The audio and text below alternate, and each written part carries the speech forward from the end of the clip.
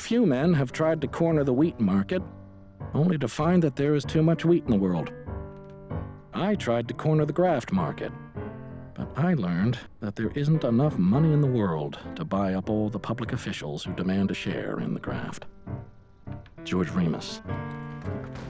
Confident his many payments to Jess Smith had immunized him from punishment, George Remus had continued to expand his business.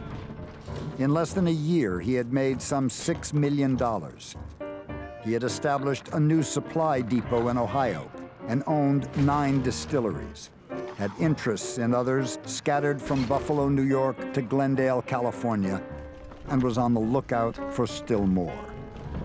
But eventually, he went too far. He had bought the Squibb Distillery in Lawrenceburg, Indiana, and found himself operating in the jurisdiction of a capable and incorruptible prohibition director, Bert G. Morgan, whom Remus would later come to call the stumbling block of the Middle West. Morgan's suspicion was first aroused when his men began seizing trucks and automobiles filled with bottles wrapped with newspapers from Cincinnati.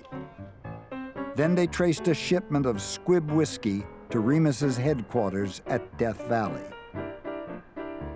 Morgan's agents arrested everyone and confiscated a small arsenal of weapons, $40,000 worth of alcohol, and Remus's business records as well.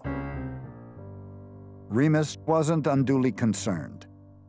His government withdrawal permits covered all of the whiskey that was seized. And besides, Jess Smith had assured him he would never go to prison. On New Year's Eve, Remus gave a memorable party to inaugurate the vast Roman-style swimming pavilion he'd built on the grounds of his Cincinnati mansion. He had named it the Imogene Baths in honor of his beloved second wife. Every guest received a gift: specially made diamond stick pins for the men and diamond earrings for the women. Remus drank only water that evening. He was a lifelong teetotaler. A few months later, the government indicted Remus for violating the Volstead Act 3,000 times. Mabel Walker Willebrand herself decided to supervise his prosecution. The evidence the government presented at the trial was overwhelming. It took the jury less than 2 hours to find Remus guilty, and he was sentenced to serve 2 years in federal prison. Remus appealed and hurried to Washington to see Jess Smith. As always, Smith was reassuring. He promised that Remus would never have to serve a day behind bars, just to make sure the bootlegger handed over another $30,000. A few weeks later, someone handed Remus a newspaper. Jess Smith had shot himself in the bedroom of his suite at the Wardman Park Hotel in Washington. He had been named in an investigation of corruption in the old Harding administration. Remus was still so confident that no serious harm would come to him that while awaiting his appeal, he bought the Jack Daniels distillery at St. Louis and ordered his men to siphon off every drop of whiskey. The Court of Appeals affirmed my sentence. The Supreme Court refused to hear my case. The game was over. I had nowhere to turn. George Remus was on his own and eventually found himself in handcuffs and on the way to the federal penitentiary in Atlanta. But he quickly adjusted, bribing officials to make his life in prison as comfortable as possible. And he consoled himself with the thought that while many of his old friends had deserted him, he could always count on the love and loyalty of his wife Imogene, in whose hands he left his fortune and the opulent Cincinnati home they'd lived in together. In all the pain and humiliation of the thing, my one consolation was my wife. She had been my partner in everything. She knew the inside of all my deals, She kept books on transactions which could not be entrusted to the office force.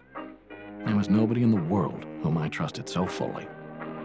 We agreed that when my term was out, we would take a long trip around the world, and then settle down where the disgrace would not follow us.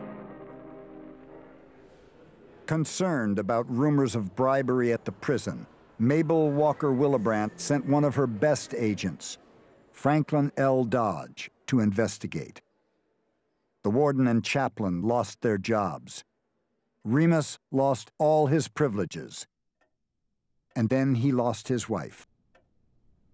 In the intervening months, Imogene Remus had begun a romance with Agent Dodge.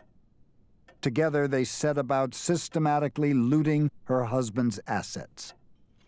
They sold off his distilleries, his stocks of liquor, and the liquor withdrawal certificates for which he'd paid more than $200,000.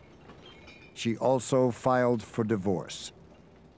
Dodge is taking everything that is most precious to me, Remus said. He has ruined my life forever. He brooded for months behind bars. And when he was finally released and went back to Cincinnati, he found the home he and Imogene had shared stripped of every stick of furniture. He collapsed. It was the supreme double-cross. Remus had been betrayed by everybody he had trusted. And now, at last, by the one who owed him the most. On the way to his final divorce hearing, Remus spotted his wife and stepdaughter driving through Eden Park in a taxicab. He ordered his driver to force them off the road, jumped out with a revolver, and shot his wife. Then he turned himself in. It was a duty I owed society. She who dances down the primrose path must die on the primrose path. I'm happy.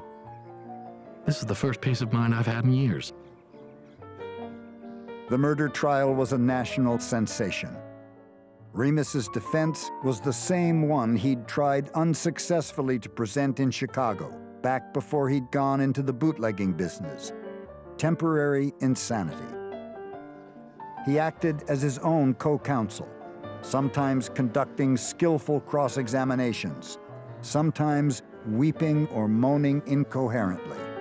And he made sure everyone understood how his late wife and her lover had betrayed him. The jury deliberated just 19 minutes before it returned to the courtroom and declared Remus not guilty on the sole ground of insanity. The courtroom erupted in cheers. "American justice, I thank you," Remus shouted.